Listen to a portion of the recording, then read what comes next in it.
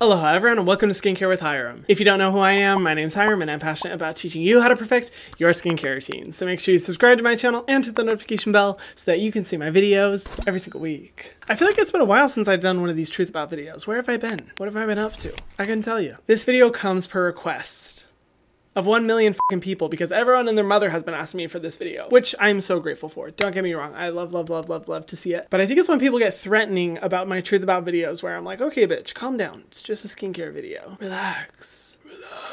Okay, that was creepy. I'm going to be talking about Simple Skincare because this is a brand that, you know what? I had kind of a certain regard to them for a while.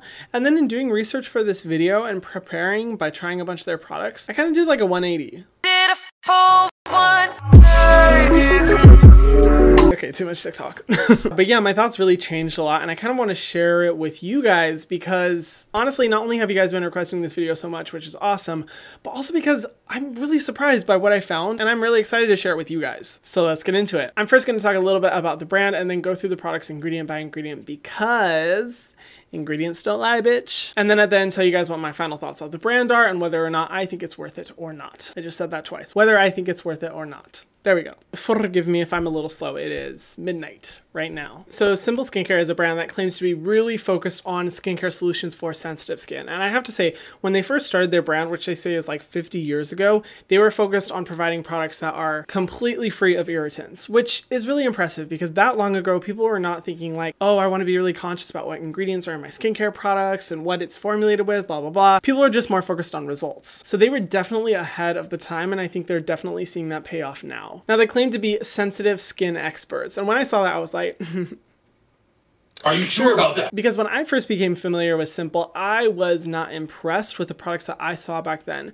And to be honest, I think they might have reformulated a lot of their products. I'm not 100% sure. But what I saw back then is not the same as what I'm seeing now. But the brand really has a heavy focus on natural ingredients, really safe, almost like that non-toxic, clean type of vibe. Although they don't outright say it like a lot of brands do that I'm not a fan of. Where they're like, we're toxin-free. No chemical nasties. This is formulated for your aura. Like, it's not that bad, but they definitely have a natural focus. And I find it a little bit contradictory because I feel like they're trying to tout two different labels, but then they use a lot of ingredients that are widely regarded within the clean beauty movement to not be clean whatsoever. But I'll talk about those later. Now, the brand does claim to be cruelty-free and it's not sold in China. However, they are owned by Unilever, which does test on animals. So if you consider that not cruelty-free, there you go. Everyone has different standards when it comes to that. Now, honestly, the brand's backstory is very much like its name. It's very simple. So let's just get into the products, the ingredients, and let you guys know what I think. I'm going to be ordering these from my least favorite to my favorite, starting with their makeup wipes. You may or may not be surprised, I don't know, but I feel like I talk about makeup wipes constantly. Me and Susan Yara. She's the queen of saying no makeup wipes, and then I kind of followed suit afterwards when I started learning about how bad makeup wipes are, but they're just not great. They aren't good for the skin, they aren't good for the planet. And even though makeup wipes will say like they're biodegradable, they're still creating daily waste, and it still takes a long time for biodegradable products to break down. So it's just better to use something like a cleansing oil or a cleansing balm instead that creates no waste. Now, of course, I'm not a fan of them because they are makeup wipes, but I do have to say, as compared to a lot of other makeup wipes in the industry, I think they're a little bit better because their kind to skin makeup wipes are actually fragrance free. And looking at the ingredients, they aren't too stripping on the skin. Like, they're definitely cleansing agents, but they aren't anything that's going to be really stripping like you can find in certain makeup wipes. That's also paired alongside a shit ton of fragrance, which just means it's going to irritate your skin like crazy. Thankfully, they aren't. So in comparison to a lot of makeup wipes that are out there, I'm like, you know what? It's not terrible, but it's still makeup wipes, so I don't recommend. If you do use makeup wipes and you're like, what, Hiram, what am I supposed to use? I've been really liking the Vanilla Co. Clean It Zero Cleansing Balm. This one is polyethylene free. It's formulated without plastic. It's really good for removing makeup and dirt and sunscreen off the face. It feels really nice. And honestly, in comparison to makeup wipes, when you start using this, it is just a whole nother experience. You will not know what hit you and you'll never go back. Oh, by the way, all the products that I'm talking about in this video and the alternative recommendations I make are listed in the description box below. If you guys do feel like purchasing any of them, I make a small commission that helps to support me and my channel, and I really appreciate it. But as always, they're just there for your convenience. If you want to use them, feel free to. If you don't want to, no biggie. Now, Simple has a face scrub, which is very popular.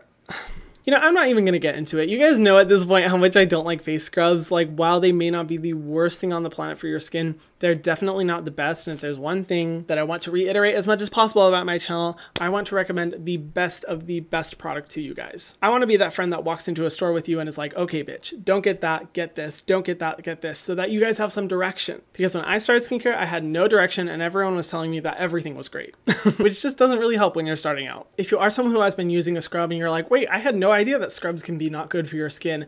Girl, let me help you. Go to my Skincare 101 series. I'll link it in the description box below. I have a whole video about how to exfoliate and the best exfoliants for your skin type and if you're just starting or experienced, so that you can transition out of scrubs, because honestly, there's just so many better alternatives out there. And by the way, if you are introducing this line to someone who is brand new to skincare, feel free to send them to my Skincare 101 series, because I made that with people in mind who are brand spanking new to skincare, who don't know anything about how to wash your face, how to moisturize, and I go through all the basics there. I'll link it down below. Next up is their Water Boost Hydrating Gel Cream, and I did try this one out for a while, and I have thoughts. As far as good ingredients, it was formulated with glycerin as well as dimethicone, which is going to be great for not only hydrating the skin, but also serving as a protective layer to make sure your moisturizer is doing what it's supposed to do, protecting your skin from losing water, as well as caprylic triglyceride. The thing that I don't like about this product is that it says it has it with minerals and plant extracts. And honestly, upon looking at the ingredient list, I was like, Bitch, where? I literally see maybe 1, 2 at most, and they're arguably plant extracts, but not really. So I don't really know what they're getting at with that. But from an ingredient standpoint, I really like this product. I was like, oh, this is great. It's going to be a lightweight moisturizer that serves the basic functionality of what a moisturizer should do and could work really well for people with sensitive skin. But my skin burned so bad every single time I tried to use this. And after the third attempt, I was like, you know what? I'm done. It's burning every time, and that's not a good sign. Clearly, my skin doesn't like it. And that's not to say it's a bad product, because my skin is different from your guys' skin. And from an ingredient standpoint, it's good, but from my personal experience, I don't know. I wasn't impressed. And I've switched to using it as a hand cream instead. So it worked out. Next up is their moisturizing facial wash. Now this one, not to be mixed up with their micellar facial wash, which unfortunately I've seen a lot of you guys tag me in your stories telling me that like, I purchased the Simple Micellar Gel Wash, and I'm like, oh no, that's the moisturizing one. That's not the same one. But this one is a cleanser that claims to be more focused on people with dry skin. Simple is a drugstore skincare brand that's really affordable, and you can find the majority of drugstores, at least here in the USA. Now I will say, as I get into this video, if you are from Europe or Australia or Canada, I do not know if the ingredient lists are going to be the same. And for the UK specifically, I know that the ingredient lists are not the same. I was talking with James Walsh about it once because he messaged me and he was like, did you know they're not the same? I'm like, oh, what? But yeah, apparently the USA formulas are a lot better than the European ones, which go figure, because European regulation is way stricter. Anyway, I'm getting on tangent. What I'm saying in today's video only applies to the USA Simple skincare. So don't be dragging me in the comments saying that I didn't read the ingredients correct, because whenever I do that with a brand that's also in Europe, you guys drag me to filth, and I'm like, girl, I'm going off the ingredients where I live. As for ingredients I like, this has allantoin and panthenol, both of which are really good moisturizing, hydrating ingredients. They're really good for softening and plumping the skin and serve a good purpose in a moisturizer. And this also has bisabolol, which is a component of chamomile that's really good for reducing sensitivity and redness and irritation, and it's a great antioxidant. It's honestly a really good ingredient that I like to see in skincare products. But the funny thing about this cleanser is that the second ingredient is sodium lauryl sulfate. Now, sodium lauryl sulfate is kind of known in the industry for being potentially stripping to the skin. A lot of people don't like it, specifically within the clean beauty industry. I personally don't have a problem with sodium lauryl sulfate per se, but I'm not very impressed when I see it, because I'm like, wow, that's kind of like a very base level, not impressive ingredient. There's a lot of other gentle surfactants and cleansing agents out there that you could be using instead. And I kind of just see it as a cheap cop out. But for people who do have really sensitive skin, sometimes that's the best ingredient for their skin. But typically I would only recommend a cleanser that has sodium lauryl sulfate to someone who has oily skin, not to someone who has dry skin. So I think it's kind of funny that they say this is a moisturizing facial wash when it's the most stripping out of their collection. Honestly, if you're even considering buying it, a much better alternative is the micellar gel wash, which I'll get into later. But overall, it's an okay cleanser. I don't think it's really that impressive. I wasn't super wowed by the formula, but it's all right. Next up is their Kind to Skin micellar water. This one is a mini that I got to use for a little while. I like this one. From an ingredient perspective, super, super good. It has glycerin as the third ingredient, chamomile extract as the fourth ingredient, which is going to reduce sensitivity. It's formulated with panthenol and niacinamide. Those ingredients are very high quality ingredients for a micellar water. And typically I don't find micellar waters that have ingredients that really wow me, because in reality, they're only supposed to remove the makeup and dirt and sunscreen from your face. They're not really supposed to be any fancier than that. But if I do see a cleansing water that has really good ingredients, I'm like, hey bitch, let me flag you down and buy you. It's fragrance free. It's very, very, very gentle. And honestly, when I tried putting a lot of makeup on my hand, it really didn't work very well, which is why I consider this to be a better micellar water if you wear sunscreen, but not like a full face of makeup. If you wear a full face of makeup, I honestly recommend like a cleansing balm or a cleansing oil, and then following up with a cleanser afterwards. But if you just wear sunscreen, I think this one's awesome. It's definitely one of the best micellar formulas that I've ever seen. And while some people say that it may not cleanse your skin enough, I personally think it will. And I also think it's a great cleansing water for anyone who has really, really sensitive skin. Now they have another cleansing water like this that's called the Water Boost Micellar Water, and the ingredient list is nearly identical, but it doesn't have the good ingredients like niacinamide and chamomile that this one does, which is honestly why I would just recommend going with the Kind to Skin micellar water over the Water Boost one. But still, that one's not bad. It's very basic. It'll be effective. You just won't be getting the good benefits that this one has. Next, and this is the second to last product, the Simple Micellar Gel Wash. I talk about this one all the time and I have it on my shelf because I'm constantly reaching for it to make it as a recommendation for so many different moments on my channel. Now, the reason I like this one is not because it's fancy, not because it's the best cleanser in the world, not because it's anything crazy, but just because it's a good, simple cleanser that works for so many different skin types. As far as ingredients, it has standard cleansing agents as well as panthenol, so it's going to hydrate the skin. Citric acid is a little high up on this ingredient list, but citric acid is primarily used as a preservative and to help regulate the pH. And in a cleanser, I don't find it super problematic because you want to make sure that your cleanser is not going to be overly stripping. This is a product that I'm not necessarily drawn to because of the ingredient list, but because of the experience. The first time I used this, I was just like, wow, this is one of the best drugstore cleansers I've ever used because it just does what a cleanser is supposed to do.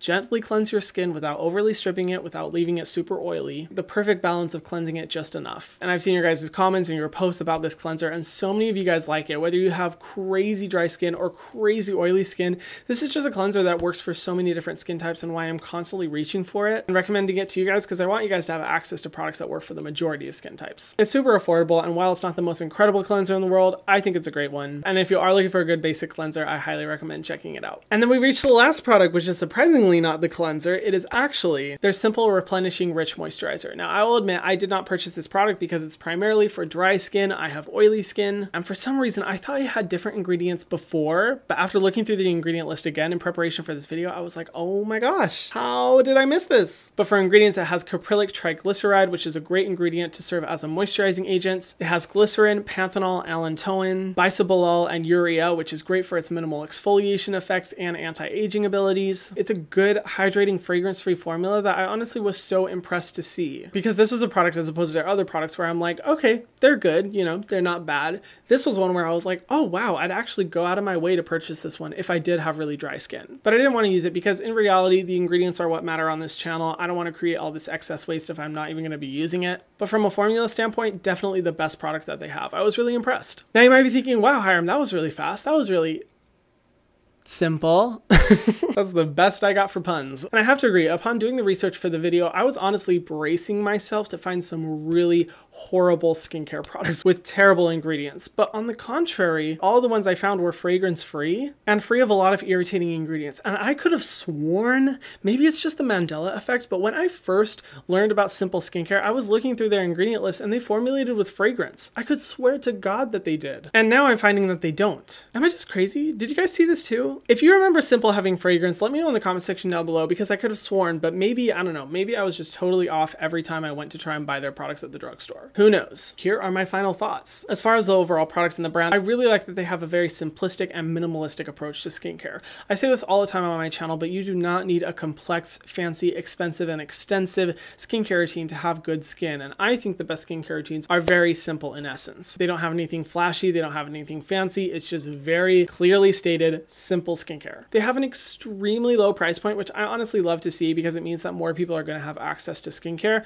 And in terms of what products you can find at a drugstore that I think are great to start on, I think Simple is a great brand to start using. It's an easy one to trust, that they're not going to have a lot of irritating formulas, but just get the basics down. So if you, your boyfriend, your husband, your wife, your siblings, your parents are looking to start a skincare routine and they don't know where to begin, this is definitely a good brand to start with. I of course love that they are free of fragrance and irritants. That is something that annoys me about so many brands in my brand review videos, formulas, and I was really encouraged to see that Simple does not formulate with any fragrance, at least in the products that I found. And overall, their formulas seem to be really non-sensitizing. But I'd say the downsides for the brand is that I almost consider it to be a little bit too simple. Like when it comes to skincare, I definitely want products that, you know, serve a purpose, aren't anything excessive or over the top, but I like to see when brands take some initiative to be really innovative, find all these incredible natural extracts and new ingredients and really innovative formulas. And I feel like Simple does not have innovative formulas, but at the same time, I do feel like they're filling a gap in the industry where when a lot of people go to the drugstore and they aren't able to find good formulas that aren't going to irritate their skin, they're able to find Simple, which is going to be very basic but good for the skin. And because of that, I would have to say my approach to the brand is more neutral. Like, I think they're good, but I wouldn't really go out of my way to buy them beyond the Simple Micellar Gel Wash. And even then, I'm like, it's a good cleanser, but am I going to be like clawing my way to the store to get it? No.